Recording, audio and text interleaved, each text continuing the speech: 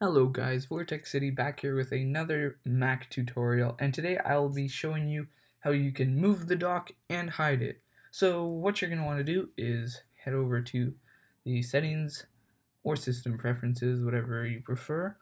Then here on the top row you're just going to hit the dock, and right here you're going to see the position on the screen. This essentially controls where the dock is located on your home screen.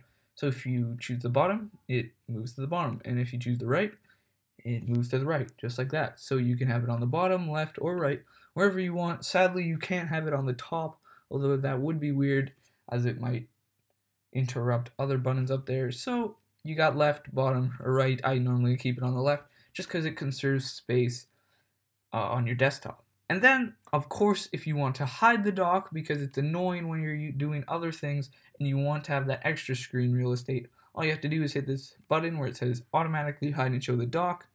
Right there, I'm just going to click it and it's gone. But of course, if you want it back, you can just put your cursor right over on the side and the dock comes back up. If you put your cursor on the bottom, nothing comes. But if you choose bottom and you put your cursor there, then the dock will come on the bottom. I'm going to keep mine on the left. But you can keep it wherever you want. It's all personal preference. So with that, I'm Vortex City, and I hope to see you guys in the next video. Remember to subscribe if you aren't already, and I'll see you in the next one.